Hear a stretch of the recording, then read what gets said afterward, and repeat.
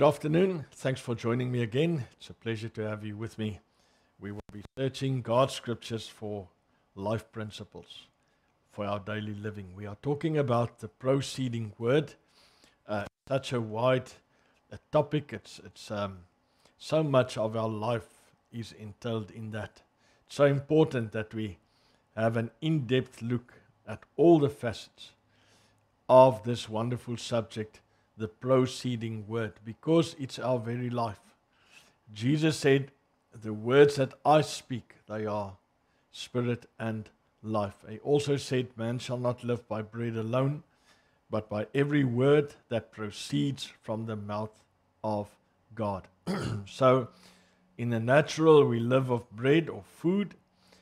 In the spirit, we live by the proceeding word, the word that comes from the mouth of God. And we will be covering some more aspects of that. But let us first just take a recap of things said last week. I think last week was very important regarding our lifestyle in the kingdom of God, in the New Testament church, etc., etc. We were talking about the visual and practical outworking of the proceeding word in the lives of some of the churches in the New Testament. We talked about Macedonia, in particular, Paul writing to Corinth and stating or talking about Macedonia and how they lived and whatever happened there. And I'm going to read 2 Corinthians 8 to you just once again to just pick up some very important things. The reason why I'm repeating some of these things, I don't want you to forget this. This is very important because we're going to look at Acts 4 as well. And some of the principles that walk along what we've been saying already. So please listen to this and make it your own. I urge you and I ask you to do that. 2 Corinthians 8 verse 1. Moreover, brethren, we make known to you the grace of God bestowed on the churches of Macedonia, that in a great trial of affliction, the abundance of their joy and their deep poverty abounded in the riches of their liberality. And not only as we had hoped, but they first gave themselves to the Lord, and then to us by the will of God. And a few things that we said last week, which is very important to me.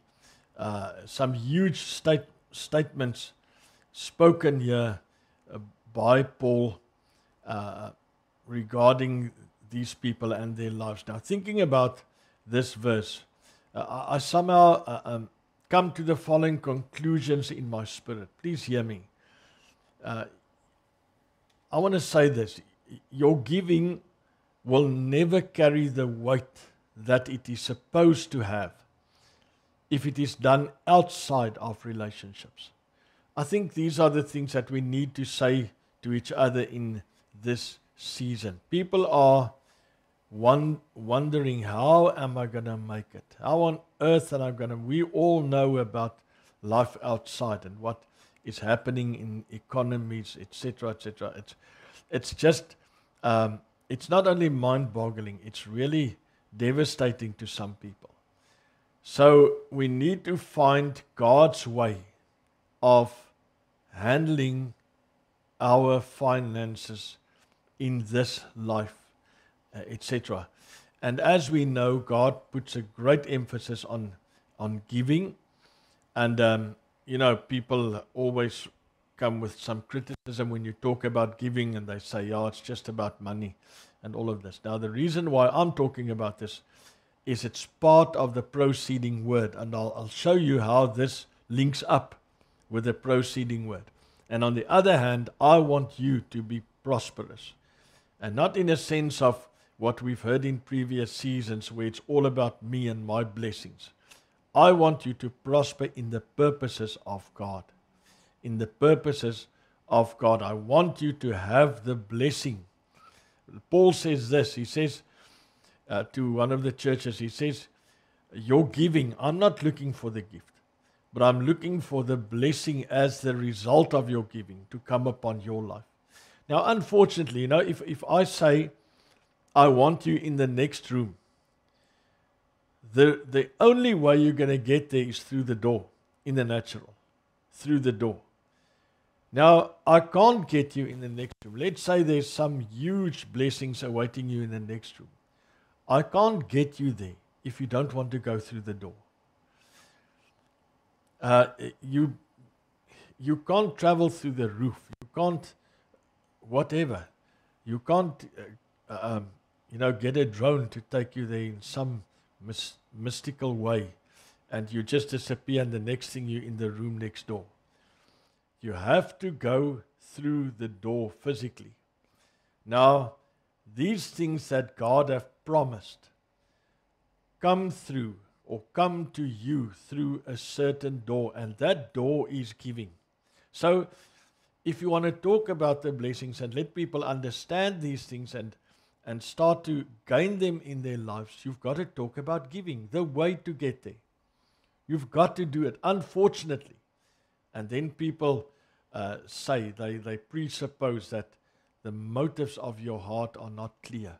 When you talk about giving, they presuppose that it's for you to gain the giving. Paul says, I'm not interested in the giving. I'm not, and that's the real heart of apostolic ministry. I'm not interested in the giving per se, but I'm interested in the giving as much as it brings blessing to you. The one church, I think it's Philippi, he speaks to them and he says, all these things, the one verse that we often quote, my God shall supply all your needs. I think it's Philippians 4:19, if I'm correct, 17 or 19. We so often quote that. My God shall supply all your needs according to his riches and fullness in Christ Jesus, etc. But we forget that talking to a church which has been participating in his grace, participating in his grace and his needs. To them, he's saying this. To them, he's saying this. So you can't just quote it in a haphazard way, and you are not fulfilling the requirements for this verse or this statement or this truth to be realized in your life. That is how God works. God acts or reacts, might be difficult words to use, but God works on obedience. And first there must be the obedience from our side, and the obedience and the act to loosen these things, to loosen the blessings of heaven. One of these acts is giving. Is giving. So you can't, the moment preachers or people start talking about giving, just walk away and say, oh, there they go again. I thought this is going to come. It's just about their pockets and their welfare, etc. It's not true. It's not true. We're not interested about what you give per se in that sense. Please hear me right. But we are interested in that you share in the blessings which God promised. That is what we want to see. People's lives growing, blessed, and not just materially. In every sense of life, people being blessed, growing in God, etc. This is such a difficult thing because we've had so many people that are not truthful about this. So many people that fleece the sheep, as we often say. So many people with wrong motives. And they really just come to get something from the people. But we want the blessings to come upon the people. And you can't take the presupposition away. You can't take the thing that is needed to do that. You cannot take that away. God does not work like that. So the giving is the factor that brings these things.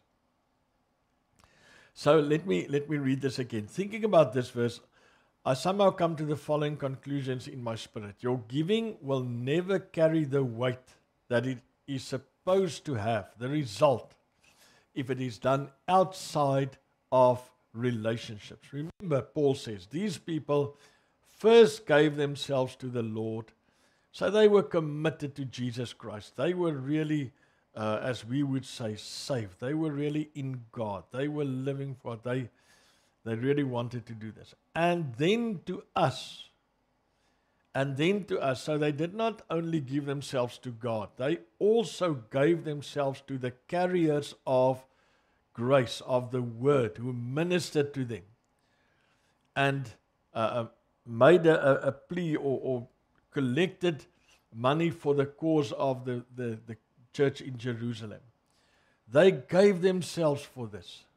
So they said, we will give ourselves to God. We belong to God. We are submitted to God.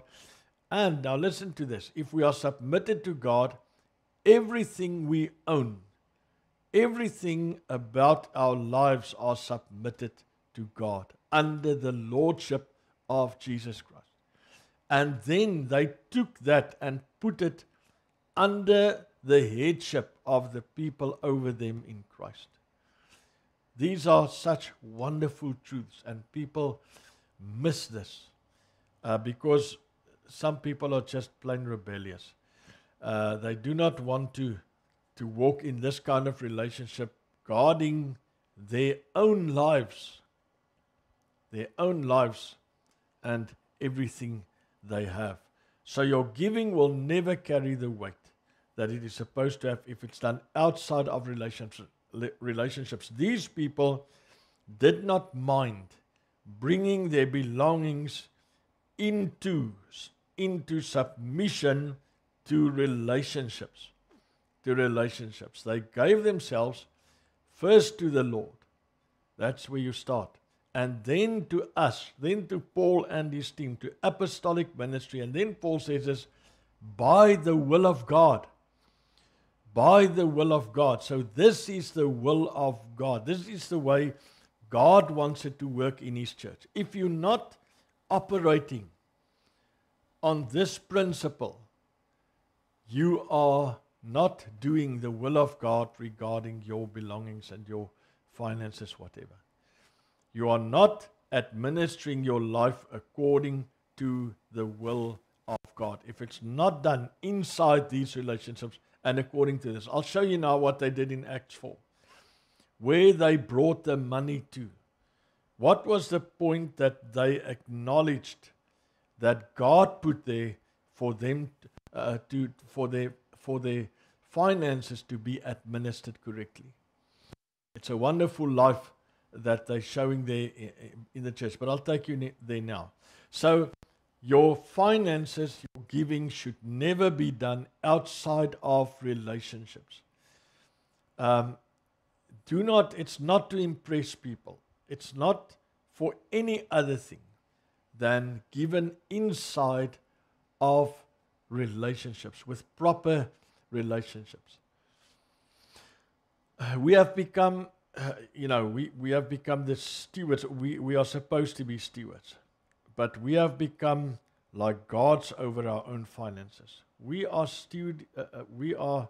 guardians of the things of God. Stewardship was given to us. Stewardship, not ownership. Stewardship. But people have sort of come to this thing that they will decide. They will decide what happens to their money and the money. They will decide. And by taking that place to themselves and away from the proper place that God has ordained for it, the church has become poor. The church has really become poor. I believe we are living in a season where we'll see miraculous things, where we'll see abundance, and abundance for the sake of people. We will see abundance. We will see rivers flowing. We will see these things if we can structure our giving and so on correctly. So it's given inside of relationships, in the framework of proper relationships.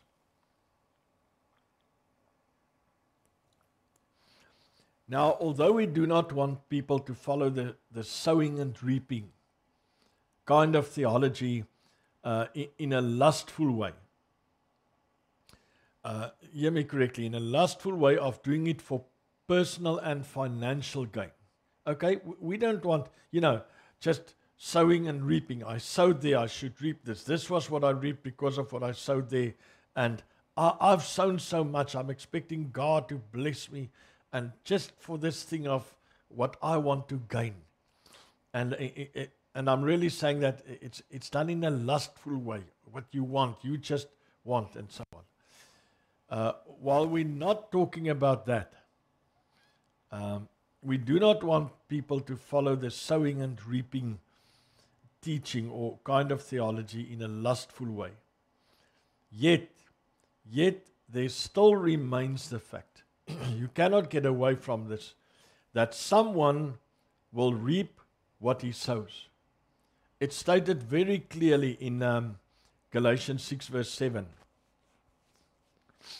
He says it something like this, take heed, God is not mocked. Just what a man sows, he will reap. So it's very clearly stated to us. This is a law of nature. It's a law in the spirit. It works. It's going to work no matter what happens. It's a law that God instated and is brought it into the spiritual as well, teaching us that what you sow, you are going to reap. So you can use it in as I said, in a lustful way of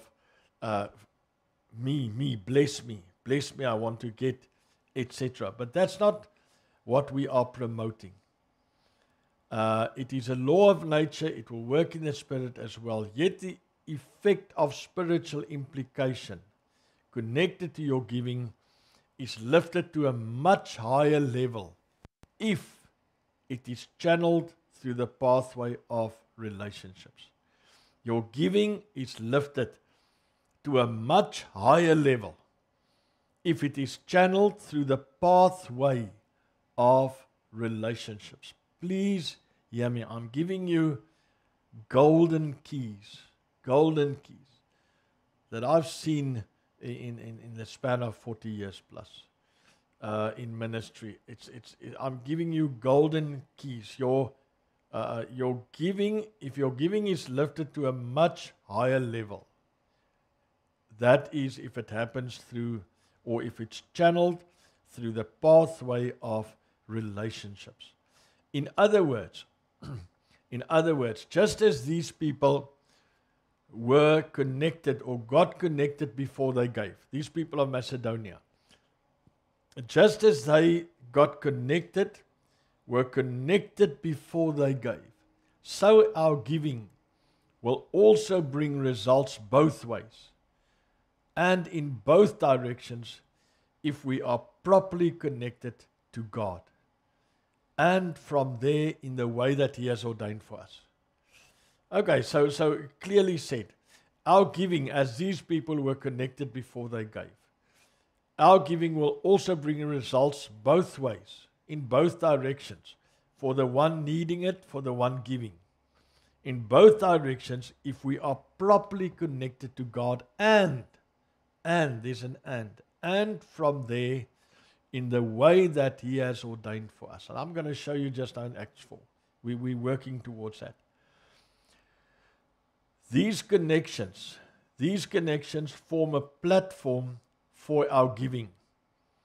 And it works the result of supplying in the need of the receiver as well as giving joy to the giver. Please listen to me. I'm reading this slowly and repeating myself so that you can soak it. You can let it soak. You can think on it and get it in.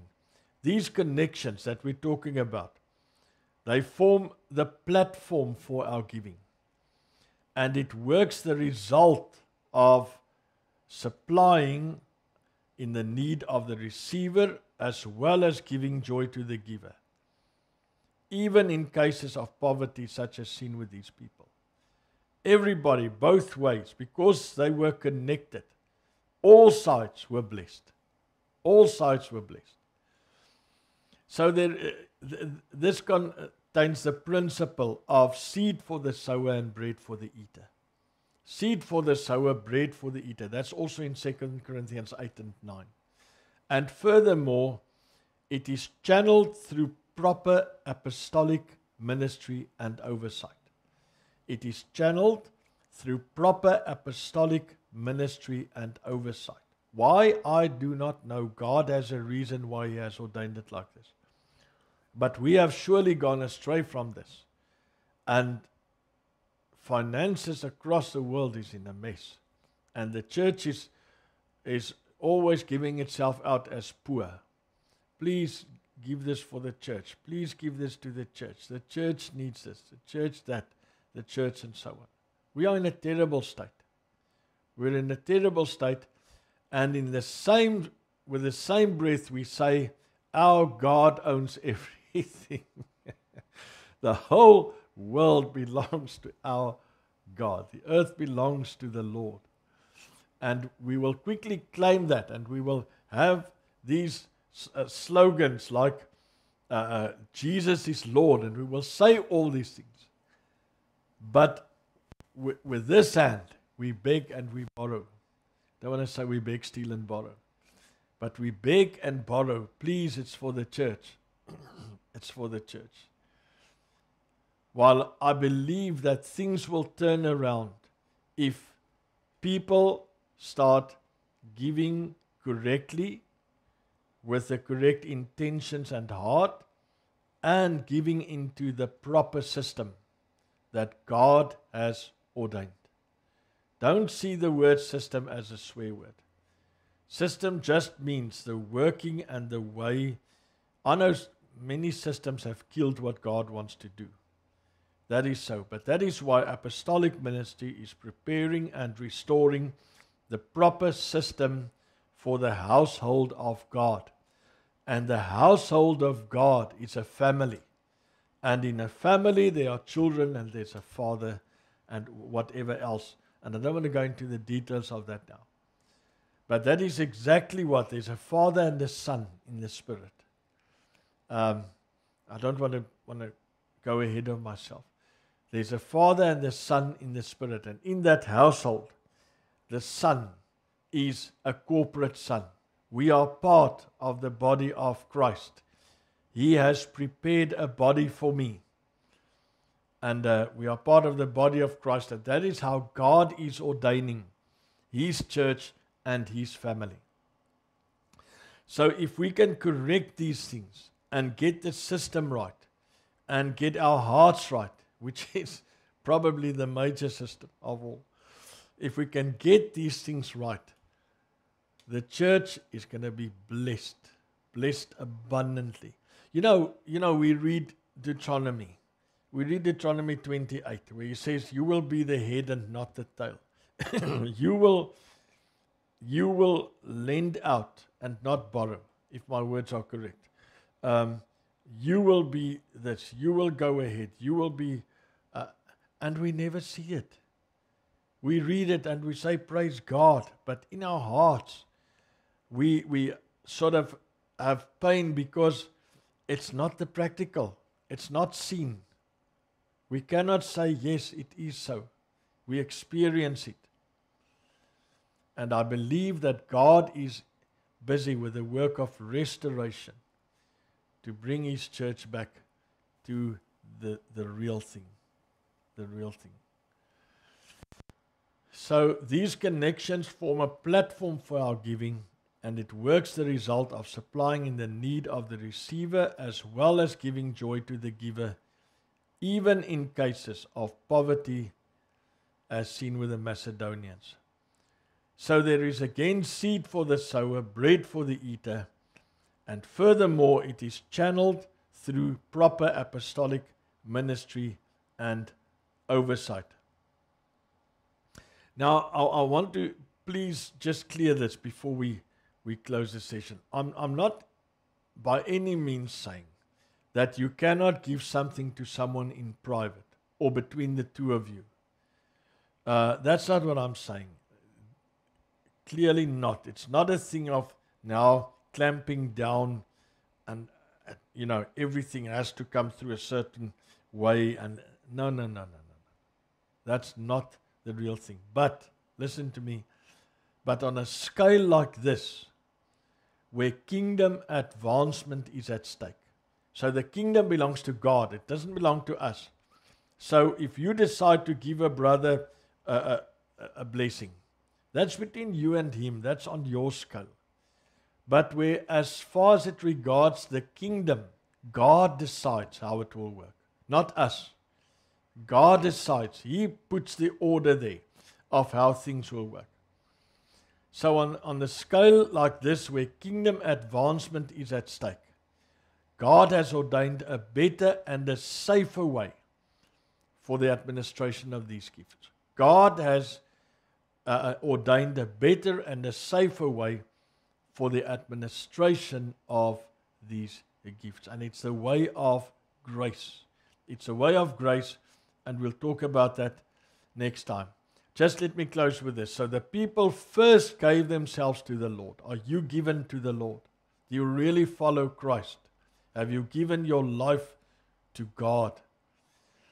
And then they've given themselves to the Lord, and then to the administrators of this grace, to apostolic ministry which was placed over them. And we are placed under ministry in the church. We are not lone rangers. We are not too good to be placed under people. There's ministries and gifts and graces put in the body of Christ. And Christ, the head of the church, put them there. And God put them there. And the Holy Spirit put them there. If you think of Paul's teachings further on in 1 Corinthians. So it's not that we want to stand above these things. We want to work together with these things, so that we can really have the blessings that God ordained for us. And now I'm going to take you next week to Acts 4, where you see two different, you see the opposite in people, in the way they adhere to this administration. Let us pray. Father, we thank you for this time together. May you be glorified. Thank you for everyone listening. We pray for a wonderful week in Jesus' name. Amen. Thank you so much. God bless you.